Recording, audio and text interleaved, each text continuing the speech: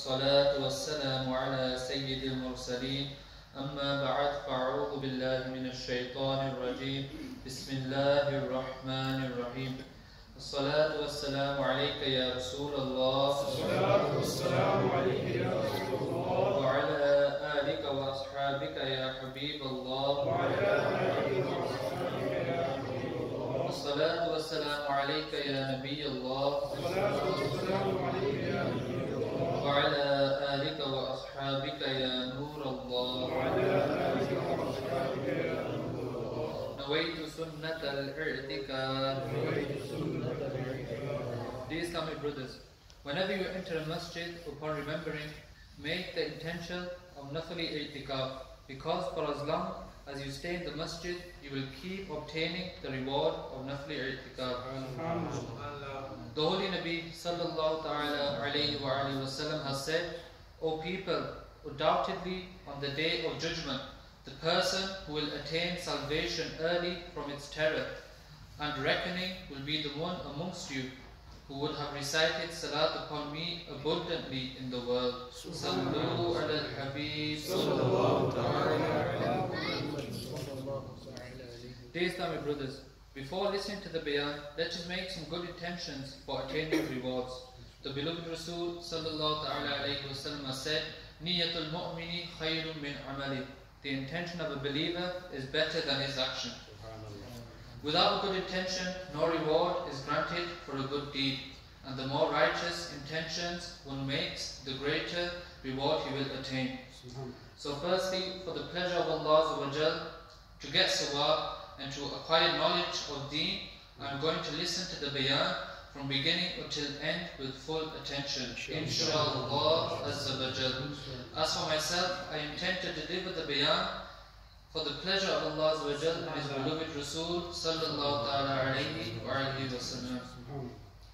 My dear Islamic brothers, the pious and blessed individuals sent by Allah Azawajal for the guidance of people are called Anbiya. Blessed Anbiya alayhi salam are those special people to whom Allah Azawajal sends revelation. Revelation is sometimes sent through angels and sometimes without any source. Blessed Anbiya alayhi salam are free from sins and their habits are pure. Their blessed names, lineages, bodies, sayings, acts, habits and manners are the best and are free from hatred. Allah Azawajal blesses them with perfect wisdom. Even the wisest person on the world cannot come equal to a millionth part of their level of wisdom. Allah Azawajal endows them with knowledge of the unseen, and they keep themselves busy in the obedience and worship of Allah Azawajal day and night, and they convey the commandment of Allah Azawajal to His bondmen and guide them to His path. Amongst the blessed Anbiya alayhi salam, there are those who bring new Sharia, i.e. laws, and they are called Rasul. There are differences in the ranks of the blessed Anbiya alayhi salatu wasalam. The ranks of some are superior to others. Our beloved Rasul sallallahu ta'ala alayhi wa alihi wa sallam holds the highest rank. And he sallallahu alayhi wa sallam is the last Nabi. Allah Azawajal has ended the chain of prophethood on the beloved Rasul sallallahu alayhi wa sallam. No one can be given nubuwwah after the Holy Nabi sallallahu alayhi wa sallam. The person who considers it permissible that nubuwwah can be given to an individual even after the beloved Rasul sallallahu alayhi wa sallam is out of the fold of Islam. Let us now have the privilege of listening to some faith-refreshing events and miracles of the blessed life of the very respected and blessed Nabi of Allah Azawajal, Sayyiduna Isa Ruhullah alayhi salam. The blessed name of Sayyiduna Isa alayhi salam is Isa, and his family name is Ibn Maryam. Kalimatullah, Masih, Wajih, Mukarrab and Salih are his titles. Alhamdulillah Azawajal, our beloved Rasul sallallahu alayhi wa sallam has mentioned the glory and dignity of Sayyidina Isa alayhi salam in an extremely splendid manner.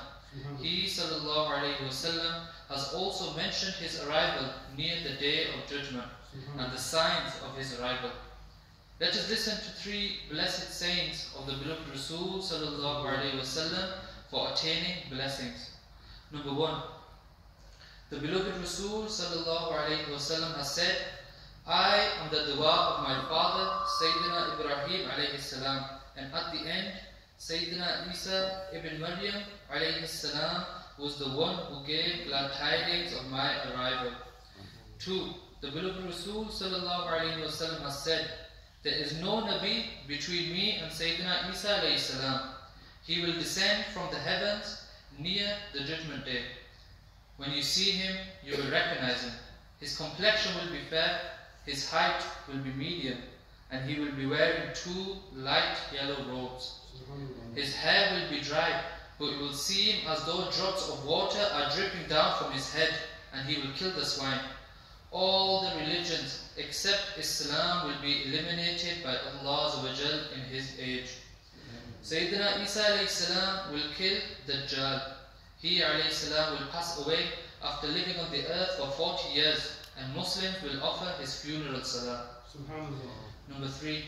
The beloved Rasul sallallahu alayhi wasallam has said, when Allah Azawajal will send Sayyidina Isa alayhi salam, he alayhi salam will descend on the eastern white minaret of Jami' Masjid Damascus, wearing 2 light yellow robes, and will be resting his hands on the arms of 2 angels. When he alayhi salam will lower his head, the drops of water will be dripping, and when he alayhi salam raises his head, white silver beads resembling pearls will be dropping off. Sallu ala al-Habib. Dear Islamic brothers, another bright aspect of Sayyidina Isa alayhi salam's blessed life is that he was a man of simplicity and was very humble. If he alayhi salam had wanted, he alayhi salam could have spent his life with great splendor, accumulated heaps of wealth, and could have spent his life in a very big palace. But may we be sacrificed for his simplicity. He alayhi salam rejected the comfort and luxuries of this mortal world, and instead of living a life with great splendor, he alayhi salam always preferred to live a humble life, and also persuaded others to do so. Sayyidina Umar bin Sulaym rahmatullahi ta'ala alayh has said, once Sayyidina Isa alayhi salam went to his companions wearing a woolen robe with an ordinary shalwar. He alayhi salam was barefooted and his head was uncovered. Due to being hungry, his complexion had changed. His lips had become absolutely dry due to the intensity of his thirst. He alayhi salam said salam to his companions, and then said, O Bani Israel, if I want, the world with all its bounties will come under my feet by the command of Allah Azawajal. And O Bani Israel, always consider the world inferior. Do not give it any respect. It will turn soft for you. Condemn the world. The hereafter will be beautified for you. Never ever start respecting and revering the world and ignore the hereafter. Undoubtedly, the world is not worthy of any respect. Every day, the world brings some sort of new evil or harm to you. Therefore, stay safe from its deception. He alayhi salam then said, O people, do you know where my home is? The people replied, O Nabi alayhi salam, where is your home? He alayhi salam replied, Masajid are my residence, hunger satisfies my appetite, my feet are my transport, the shining moon at night is my guide, offering salah in very cold nights is my most favorite act. My food is dry leaves, the grass and plants of the earth are like fruits for me. They provide food to animals, and I also eat the same vegetables and plants. My dress is wool. Fearing Allah Azawajal is my sign, and poor people are my dearest friends. I spent my morning without having any worldly belongings, and in the same state I spent my evening that I have no worldly belongings. Even then, I do not care that so and so is very rich. In this state, I feel myself very fortunate and wealthy, i.e., even under all these circumstances, I am satisfied with the will of my Lord. It is also said that he alayhi salam spent 10 years of his life with only one woolen jubba. When the robe got ripped from somewhere, he alayhi salam would tie it with a thread or patch it up. Subhanallah Azawajal. Have you noticed how simple Sayyiduna Isa alayhi salam was? He was not only simple, but also the one who would bear hunger and thirst to adopt piety and contentment. He alayhi salam liked to offer salah in extremely cold nights.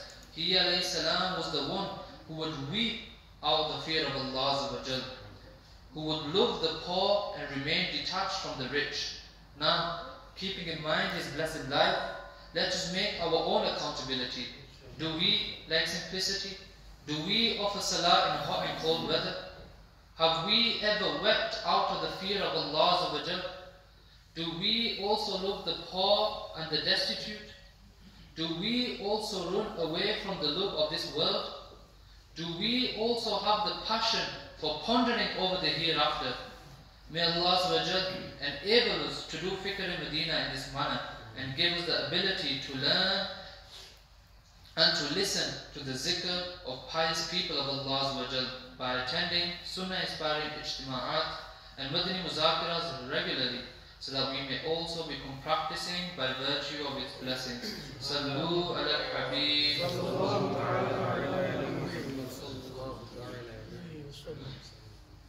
Sallu ala al-Habib.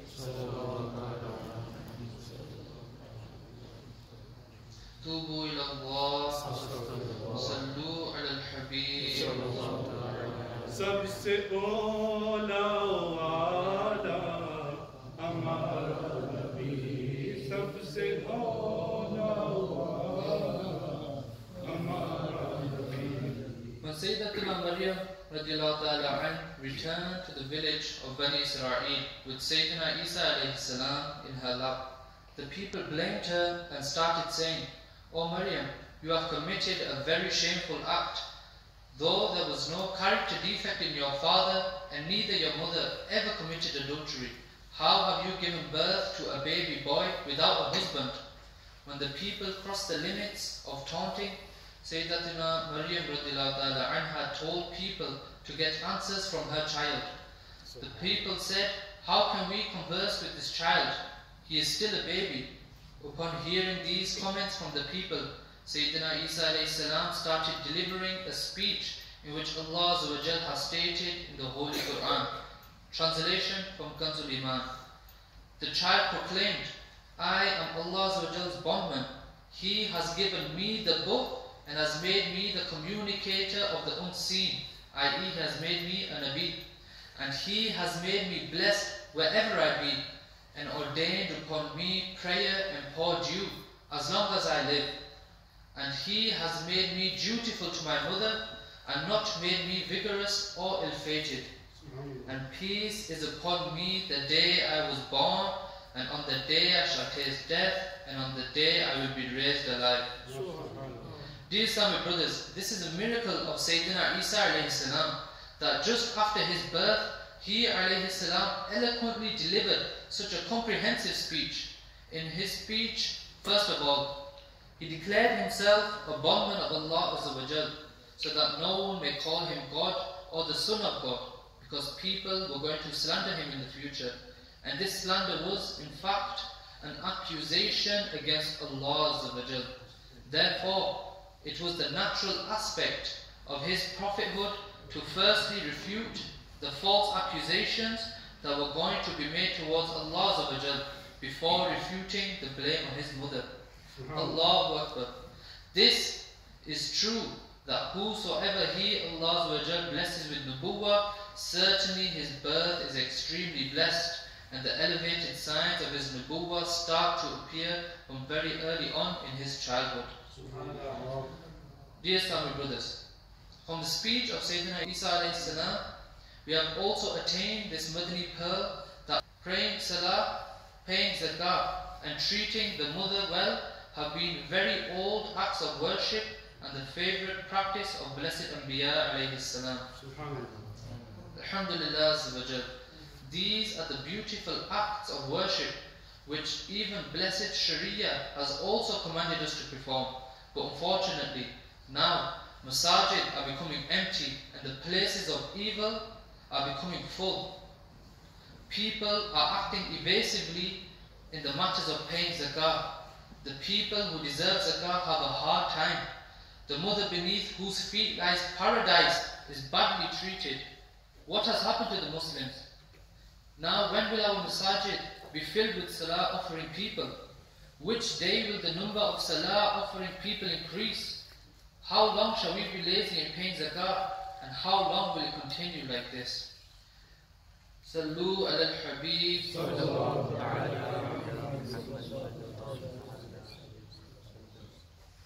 Dear Islamic brothers, remember, at this time Sayyiduna Isa alayhi salam is alive in the heavens and will arrive into this world near the day of judgment as a follower of the beloved Rasul sallallahu alayhi wasallam. The beloved Rasul sallallahu alayhi wasallam said, Sayyiduna Isa alayhi salam will come into my ummah as a khalifa. Before the arrival of Sayyiduna Isa alayhi salam, some of the signs of Judgment Day will also appear. Allah Mawlana Mufti Muhammad Amjad Ali Azami rahmatullahi ta'ala alayhi has said, some signs will appear before the world ends. Knowledge will disappear. Ignorance will be in abundance. Fornication will be in excess. To remain steadfast on religion will be as difficult as holding a burning coal in the fist. And paying zakah will be difficult for people because they will consider it a fine. A husband will obey his wife and disobey his parents. Songs and music will be in abundance. The Dajjal will appear and patrol the whole earth for 40 days. His fitna will be very severe. He will claim to be a god. He will put the one who believes in him into his paradise and will make the one who denies him enter his hell. He will show many illusions, and in reality these will all be magic, which will have nothing to do with reality. Then Sayyidina Isa alayhi salam will descend from the sky on the eastern minaret of Jami Masjid Damascus. The accursed Dajjal will start to melt by the pleasant aroma of Sayyidina Isa alayhi salam's breath as salt dissolves in water. Sayyidina Isa alayhi salam will stab him with a spear on his back, due to which he will die. Sallu ala al-Habib. Alhamdulillah Azawajal. Today, my dear Islamic brothers, in the speech we have heard that Sayyidina Isa alayhi salam is alive and will arrive near the day of judgment. He alayhi salam was simple, pious and content. And the mother of Sayyidina Isa alayhi salam is the leader of heavenly women. Sallu ala al-Habib.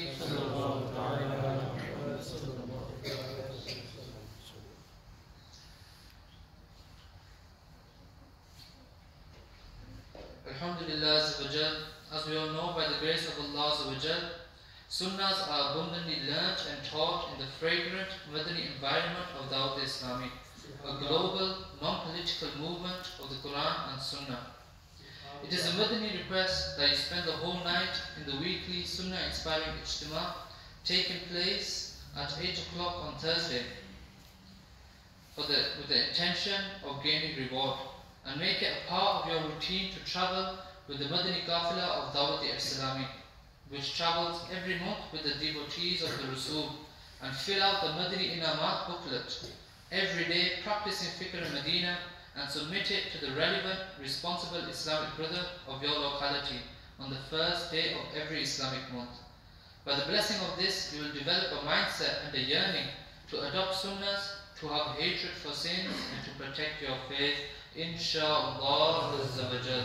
May Allah Azawajal give us the tawfiq to remember what has been said in the bayan, to spread it to others, and be able to act upon it ourselves. وَمَا عَلَيْنَا إِلَّا الْبَلَاغُ. صلوا على الحبيب. سبحان الله.